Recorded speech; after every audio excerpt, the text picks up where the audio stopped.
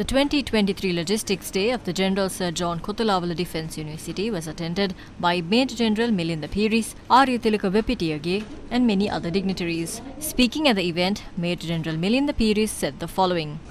We all experience long fuel queues and the related agony due to all sorts of shortages that adversely affected our day-to-day life. The whole experience, I believe, is an eye-opener for all the stakeholders in supply chain management.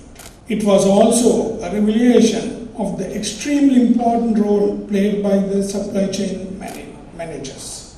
It has become essential to re-engineer, as you have termed it, the supply chain to face contemporary challenges.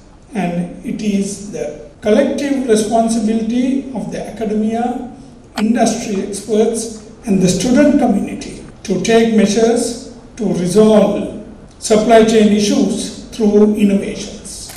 The main purpose of this project was to strengthen the collaboration between the industry and the academic field and contribute to the development of logistics and supply chain education and professionalism in Sri Lanka. This year's theme was focused on re-engineering supply chain towards sustainability, assuring survival and coexistence.